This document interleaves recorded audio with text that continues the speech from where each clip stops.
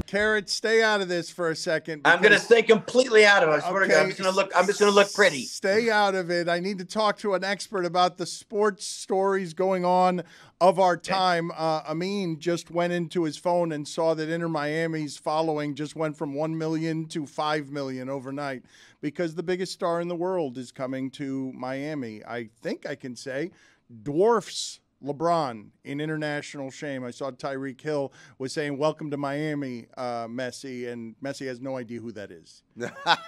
Like none. Would have no idea who Tyreek Hill is. But the biggest star in sports is coming to Miami. And Roger Bennett, you know soccer better than most. So explain to us what just happened here, because I think Messi just decided that he wants to be, as an athlete, as a brand, he wants to be Apple Plus. He wants to be somebody who's even bigger than he already is. It's not a bad thing to be. I don't know if in the terms of the deal, he has to play football while wearing one of those Apple Pro visors, Dan, all the time, which would be pretty wicked product placement, and he'll still score a hat trick. But it's an amazing day for anyone who loves the growth of the sport, football in the nation that we adore, the United States of America.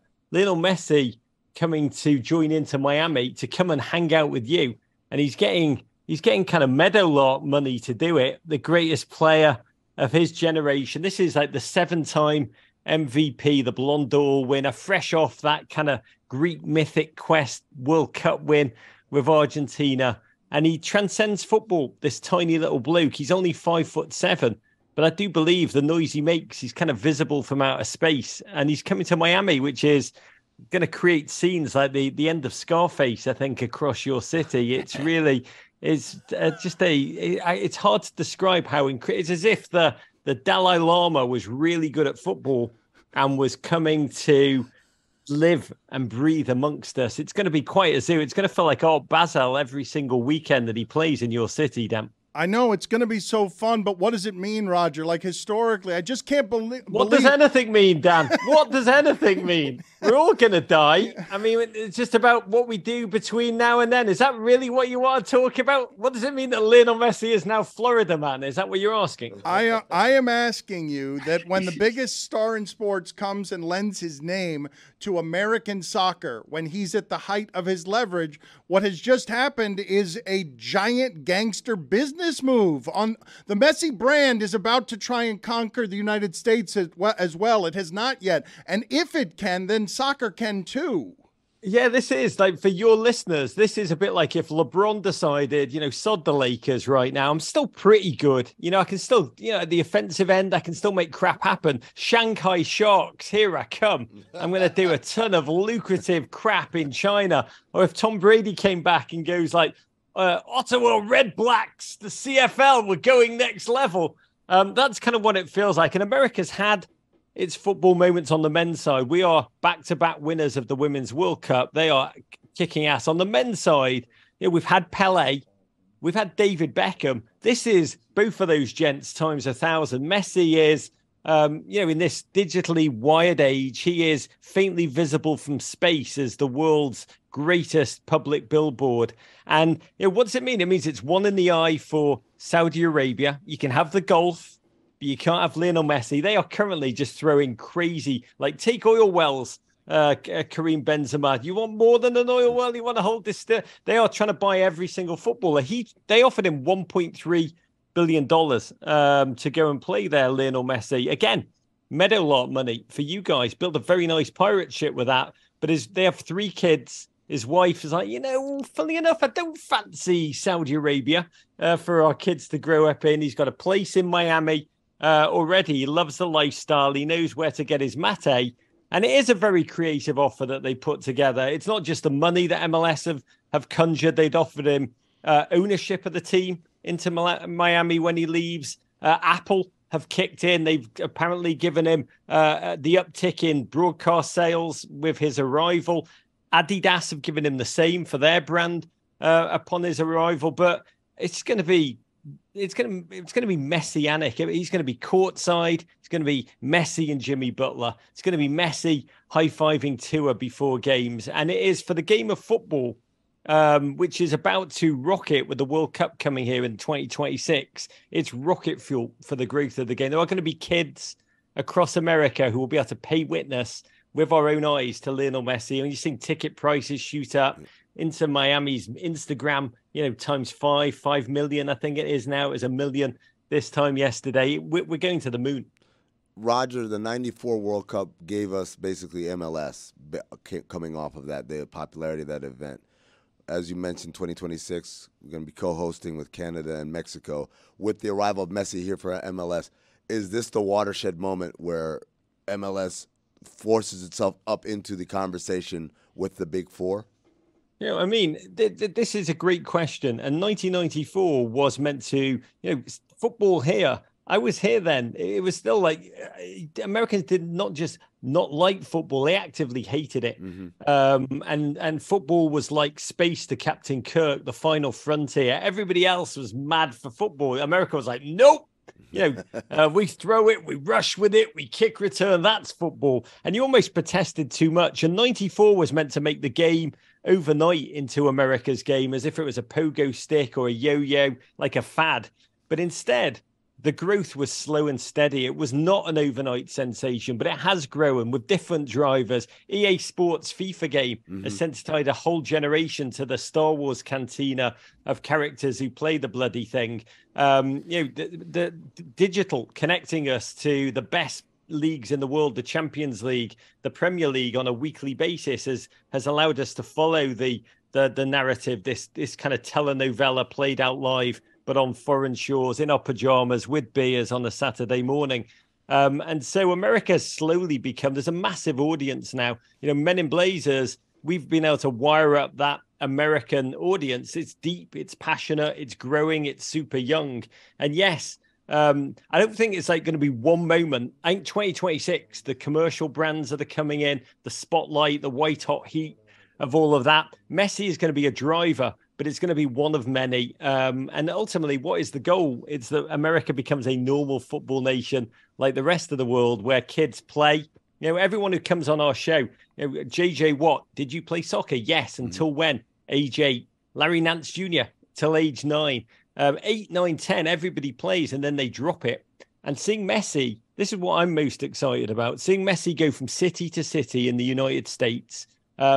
Families, little girls, boys going with their own eyes to watch this. I've watched him play live. I'm not a religious person. It is a spiritual experience seeing that little man do what he can do, playing as if the ball is inside his own shoe, as a Uruguayan poet, Eduardo Galeano, once said.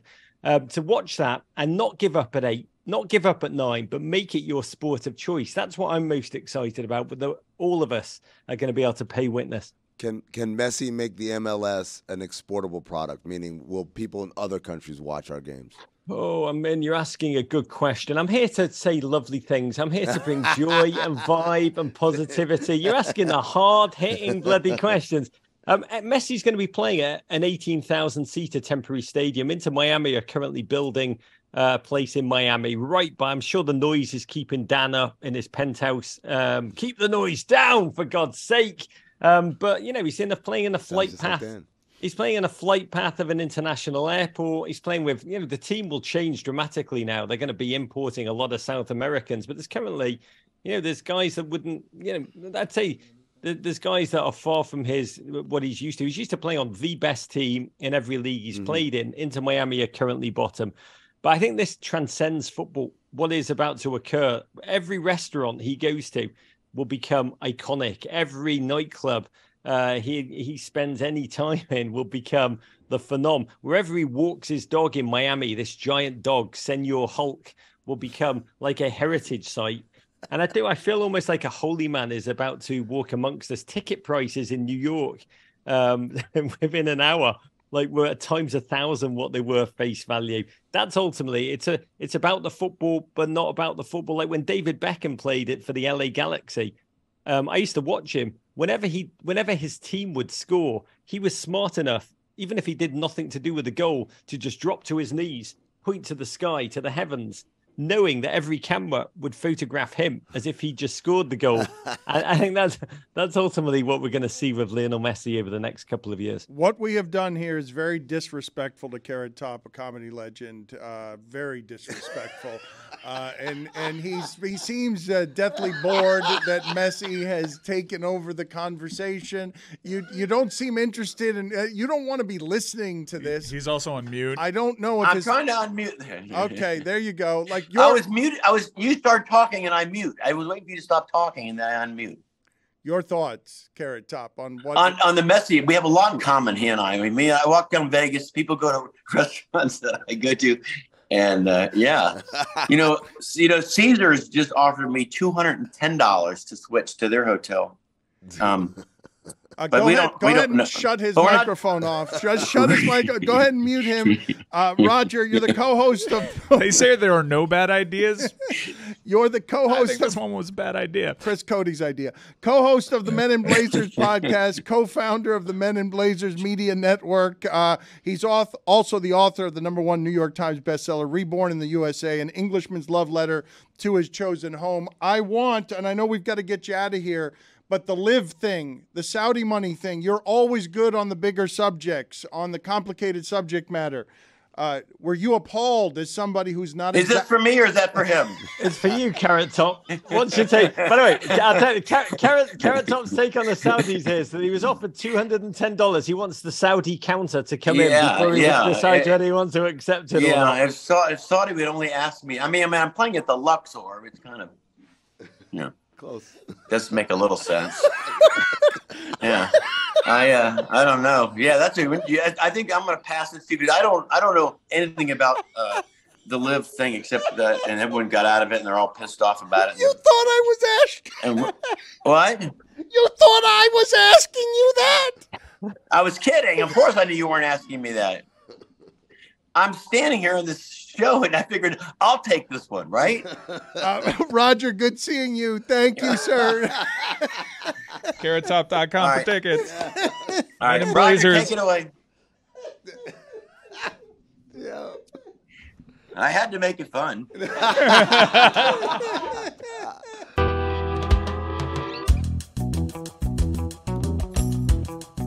I feel like a bit of an idiot, right? Because I've been yelling at Brockmire about his podcast. His podcast is due. It's supposed to have celebrity guests. He hasn't actually done it. He's generally irresponsible, but I am loath to admit that I've enjoyed him showing up here every week or so on a semi-regular basis to talk about just sports stuff. And I forgot that it was today that you were coming in, and so I didn't dress better. You crushed me last week. So what are we doing today with let's do a fit check here because I really came in poorly dressed today. Yeah, because the other days you're such a fashion plate. Let's take a look at you today. Well, Dan, you look like you stopped by the studio on your way to teach the least popular curves class in existence. Is there like a special section at Dick's Sporting Goods that sells workout gear for the man who has everything but wants to look like he's got nothing? Because if there, what do you just go down there and just empty entire racks into your car? All right, let's get to Game 3 last night. Kudos, by the way. There was less whining about the podcast this time. Soon we'll have no whining, but we're progress, not perfection. We're supposed to have a podcast. I shouldn't have said anything. Here we go. Okay, regardless. We're supposed to have a podcast. My hat is enormous. Eerily sounds like you. I don't understand, though. Okay, never alone. mind. He's supposed to do his job. Enjoy what you have. My goodness, Mr. Glass half empty and hat quite full. Never noticed that. You do got like one of those Brian Robinson fake hats. The big hats. Yeah, the big hats. Comically big hats, Dan. Look who's pot calling kettle black. What's on your head? What the hell is on your head, sir? My God, it's like Miami took a on your head. Speaking of Miami, Game 3 last night, what were your thoughts, Brockmire? Because we'll get to baseball, I suppose, maybe not, but you have all random sports thoughts on all things topical. Yeah, we'll get to baseball for sure. I understand. Is your studio right across from the arena? Is that correct? Yes. Right. Okay, so maybe you can hang a sign on the front of your building. There it is. Remind Miami Heat fans that a basketball game is, in fact, 48 minutes long. Because every time their team is losing in the last few minutes of a finals game, the entire lower bowl turns tail and exits the building. I mean, you would have thought that after missing out on Ray Allen's shot there, they would have learned their lesson. But no, 4 minutes to go in this one, they all walked out. Well, it looked like the Love Guru started playing on the Jumbotron or something. Wow. Remember the Love Guru? Anyone Love Guru? Yeah. Mike Meyers. Mike Meyers. For a while, we were all like, what can't Mike Meyers do? And then we found out. We found out, didn't we? The Love Guru. Can we get back to the game, please? Yes. Interesting game. He gave up 30-point triple-doubles to Jokic and Murray. Yeah. Very difficult to out-grit a team when they're throwing up those numbers against you. Yeah. But the difference in the game was Christian Braun. I mean, my God, what a performance from the Nuggets rookie there. I was very taken with his PG-13 good looks and his muscular build and haircut you can set your watch to. I'm not ashamed to say this. This young man gave me a sports media boner that lasted for more than 3 hours. I had to contact my doctor. Which, by the way, you know that state of affairs, you know this, Dan Le Batard, that's what's known as a TiVo, that level of arousal. Because every once in a while, there comes a white player, a white boy with real athleticism, not scrappy, not an effort guy, a real player with a face that looks like it's just dying to talk about Jesus Christ all the time. Yeah, he's the kind of a Nate Winner who'll be a lot of awful, terrible people's favorite person, you know? He can just lift an entire sports network for months this Do you have any sports analysis that isn't that Christian Braun is white? I have real Christian Braun analysis, all kidding aside. As a rookie, he might lack NBA experience, but that also means that his recent college experience includes a lot more zone defense than any of his teammates out there. He's the only Nugget who's ever broken down a zone in a championship game. Did it last year in a tournament with Kansas. Finding soft spots, back cuts, pocket passes to slice up Miami's 2-3 and 2-2-1 zone. That comes easy to him. He's already done it at the very, very highest of levels, so he's good. Actual analysis, Dan. It's good analysis. It's cogent, non-racialized analysis. Thank you very much. Thank you. You're welcome, Dan. Now, if I could find one word to describe the way Christian Braun, I'm sorry, I'm hitting it. What is it now? That's a brown liquor. Will you be a professional? I got the Sazerac with the Kahlua. You can't because it's morning time. You can't and some coffee. Mix those two things, Brockmire. It's irresponsible. What do you mean? Look, you sure you can. I got it right here. Look at it. Season 4 on Hulu? Weren't you sober? Wow. I can't decide what you whine more about. My sobriety or the fact that you don't get a podcast. My goodness. We should well, don't slow your words when we're talking. I'm sorry. I'm sure you're right. I should be professional. Christian Braun. I want to get back to him because there's one way to describe the way he plays. One word, in fact, and that word is caucasity. Oh, it really is. Yeah. He plays with a certain kind of pale-skinned daring do.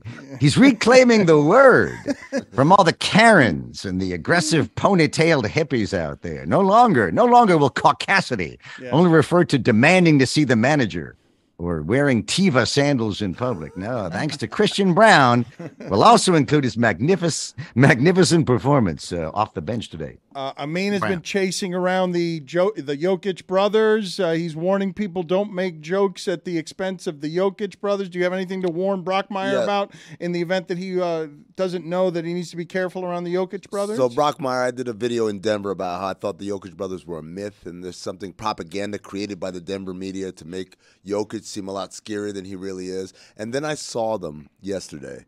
And let me just tell you, the myths are true. The legends are true. It's like the Loch Ness Monster and the Yeti and the Abominable Snowman all rolled into one. The dude was breathing fire and tattoos on his body were moving as I saw them. Have you ever seen these creatures up close?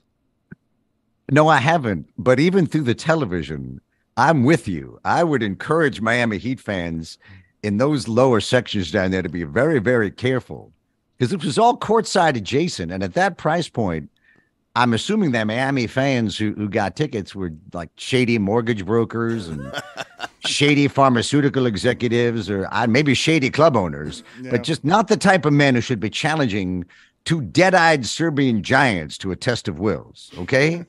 The rich Heat fans, these are balding men in tight shirts who employ goons. They never put themselves in a position to throw hands with goons. Yeah. Jokic, what? They have two settings, those Jokic fellas, seething and rage.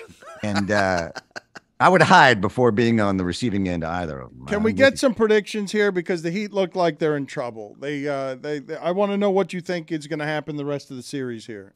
I don't know. The only thing I'm sure of is that I will love it because I'm a big fan of high stakes basketball. These are the highest stakes possible because, as you know, Dan, I'm a big fan of your patented, the Dan Le Batard Heat culture is actually a cult theory. I think that's some of your finest work. That's not how that happened. Brockmire, you that's what you said. You said it. You put it forward. I did not put it forward. I'm giving you credit for it. So based on past results, these finals go one of two ways. Yes, this is either the greatest victory in cult history, surpassing even when Scientology extorted the IRS into declaring it a religion so that they could attain tax-free status. Google that. It's true, kids. Or it goes the other way. Spectacular implosion that can be seen from a distance and lingers like a foul stench, like a Waco or a Jonestown. Dan, don't drink the Kool-Aid. Please stick to the rivers and the lakes that how you would dress is apparently what you're used to. Is that TLC? Can you speak up, please? No, it's supposed to be a funny, little... Brockmire, thank you. I'm running out of time this segment, but I'm not done with you because there are other things that I want to ask you about, including the serious subject matter. I believe I have this right. One of the times you were on with us, it seemed like you were doing work for the Saudis, that you were contaminated and corrupt as well. I have that right, yes? Yeah, it didn't seem that way. It was that way. Absolutely. All right, so I want to ask you about what just Liv just did, and hopefully we'll get to baseball at some point. Come back with us. Did Liv do something? I didn't hear. I'll have to look into it and get back to you. Come back with us, would you? Sure.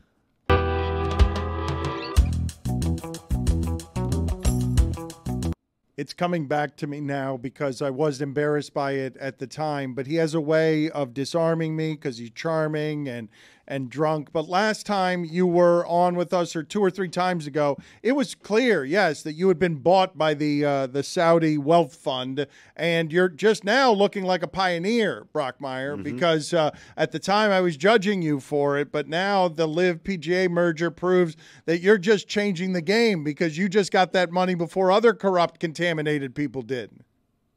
As usual, I was one step ahead of everybody. I'm getting pretty lit up here. Cheers. Yeah. Sazerac. No, that's right. I took their money, Dan. I told you that a while ago. And you know what else? You're not going to get me to denigrate those great and honorable men over there. You know why I'm not going to do that, Dan? I don't. Because I like my limbs attached to my body. That's why. Okay. And not stacked like cordwood on the linoleum bathroom floor of a courtyard by Marriott. All right. Linoleum. It's a tough word. I'm not drinking, but it is a tough word. Linoleum. I'm not trying to get you into any trouble, but can you give me any insight into why it is that you and PGA Commissioner Jay Monahan end up taking the money to sell their souls? Sure, because we're whores, Dan Le Batard. How's that for insight? That is why we took the money. But what are we, alone? We're not alone. It's the age of whores, yeah? Where the only choice you ever get is what piece of yourself are you willing to sell? American life right now, it just feels like, you know what American life feels like right now?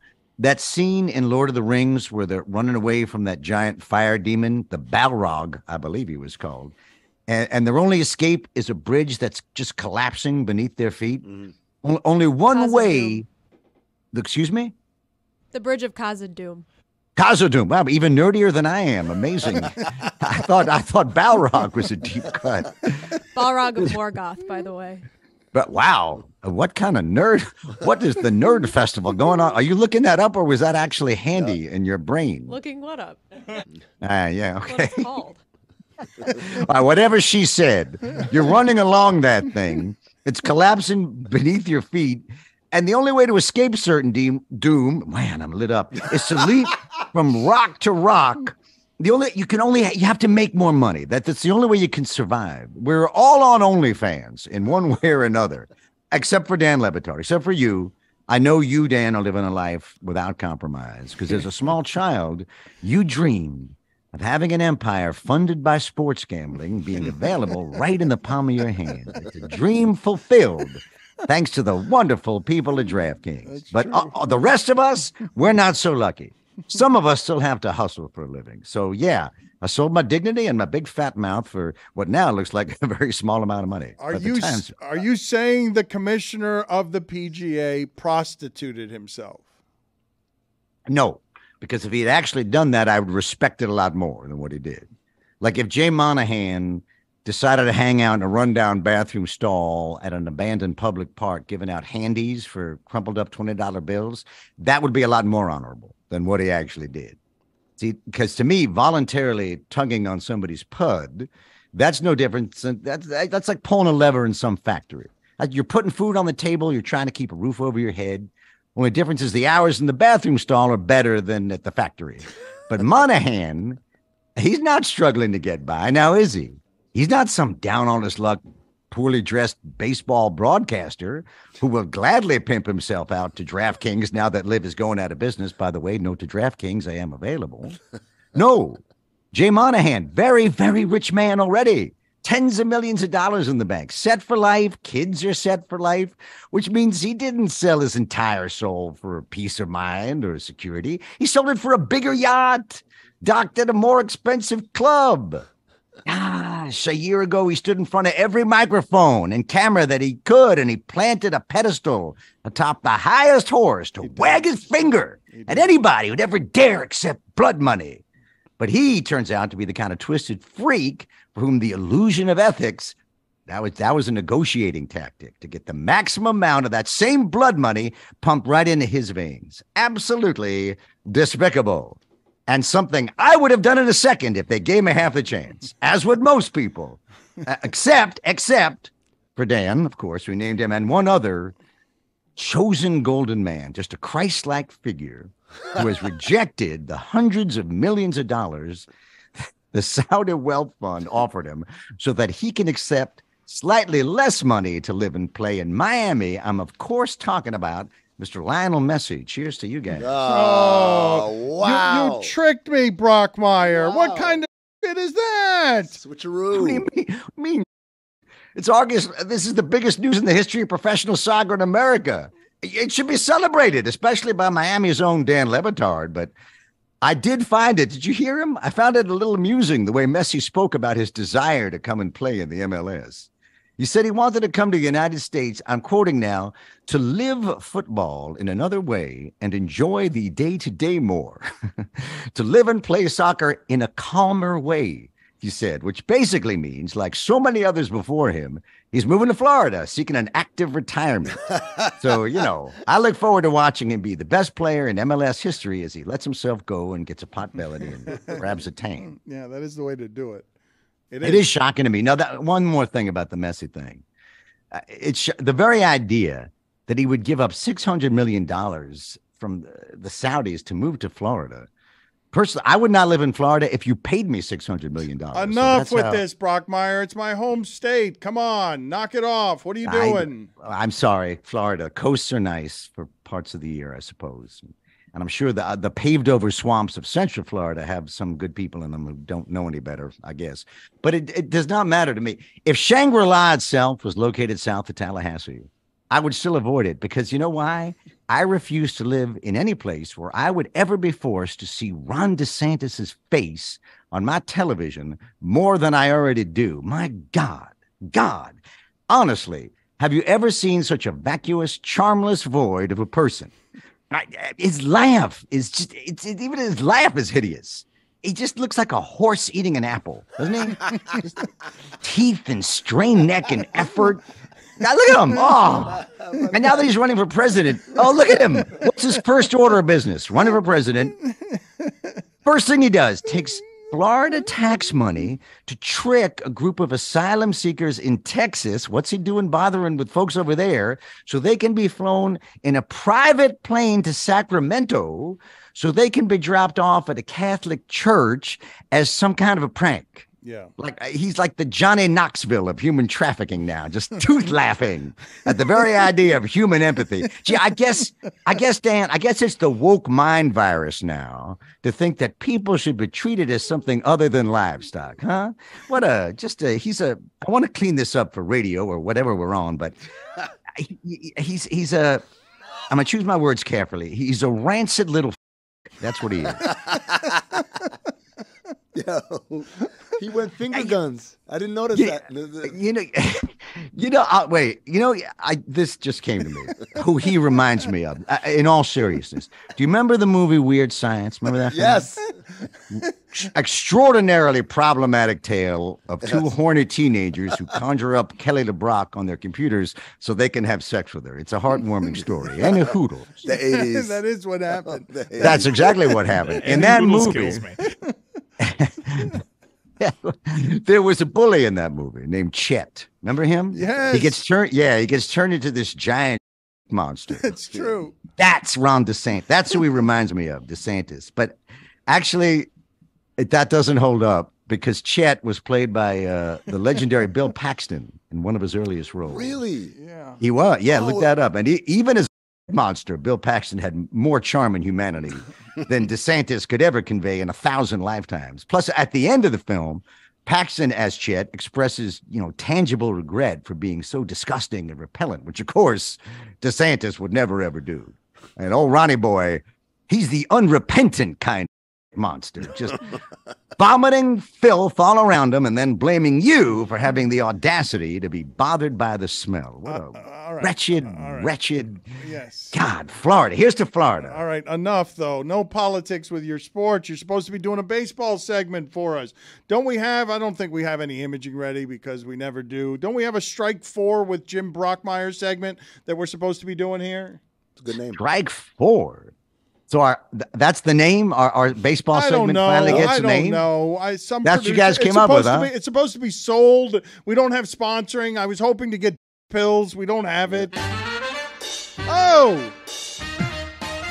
You do have the That's pills? the music? We don't have a library or catalog. We can't afford real music, so it's ragtime. This is like the bar scene in the first Star Wars movie. What's going on over there? 40 years before that, a saloon Mos Eisley Cantina with flappers. Pills was a light-hitting second baseman for the Philadelphia Phillies back in the 40s. And what'd you call it? Strike 4? Yeah, Strike 4 with Jim Brockmire. Yeah, thanks, guy. I'm sure that, I'm sure your producers have given almost as much thought to that name as they did to their lunch order today. So thank you. So bad. But yeah, I'm here to talk about the biggest story in baseball this week. Can we kill the music now? Because it's throwing me off. I feel like I'm about to, Hans shot first, by the way. Yes, he did. Yeah, he did. Hans shot first. All right. Biggest story in baseball this week, Oakland A's. In the running, this is true, for the worst baseball team in baseball history, which, newsflash, folks, goes back a very, very long way. Beginning of June, that's where we are. They've already been outscored by 200 runs. That is stultifying. They are 14-50, which means they are challenging not only just the expansion Mets record of 40-120 in 1962, but the Cleveland Spiders record of 20-134, which comes all the way back from 1899. Nothing that happened in 1899 should ever be repeated in 2023. No, that era was like all of the industrialism and all of the racism all at once. Let's not go back there. Now, why are the A's so bad, man? Because John Fisher, their owner, wants them to be bad. He figures that the worse they are, the easier it'll be to move the team to Las Vegas. But who's John Fisher? Who is he? He is the fail son of the two founders of the Gap clothing empire. Isn't capitalism fun? Yeah. Isn't it just great? We all bought jeans in the mall 30 years ago, and now Oakland doesn't get to have a baseball team. Unless the stadium funding deal that they are seeking from Nevada is not assured of going through. Fisher might have made the A's so darn bad that nobody wants to pony up $1 billion in tax dollars to get him. So maybe for once, somebody born on third doesn't get to fail their way across home plate. But, as usual, I have my doubts about anything good ever happening again. So I'm not holding my breath. I'm just going to drink my Kahlua and coffee and Sazerac. Yeah, your breath smells like liquor too early in the morning. Do you have anything to plug before you get out of here? Not really, but I do have a. I do well. Apart from begging somebody to give me a job, now that I'm out of my live golf job, but I do have a call to action to your audience, if I might, Dan. I would just love it if people out there listening could take clips of Chet Monster from Weird Science, take clips of him talking, the guy talking, and play audio of Ron DeSantis being a weaselly little dingleberry underneath it, and then tweet it at the show. Why, I don't know. I think I would just find it amusing, and it's better than actually having to look at his stupid face. All right, very good, Brockmire. You can't talk like that on the podcast. We'll talk to you next week. Just did, Dan Le Batard, just did. Sober up, please, sir. Thank you. Is it cold in the studio? Because the nerdy lady who was yelling out Lord of the Rings stuff is all in a. Why is she in a blankie? But does she only feel safe in there with you animals wrapped up like that? I wouldn't blame her. It's so cold.